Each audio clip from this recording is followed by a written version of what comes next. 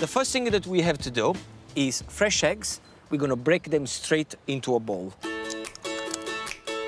I just want to use the egg whites here.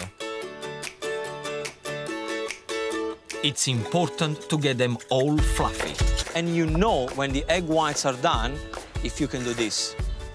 Look, no egg white coming anywhere. This is not a magic trick. In with some custard sugar. And now for a bit more whisking.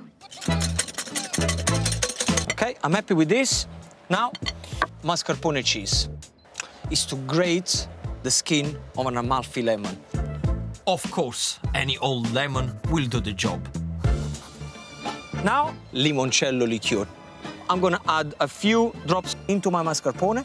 And to finish the dish, crushed hard amaretti biscuits. Look at that.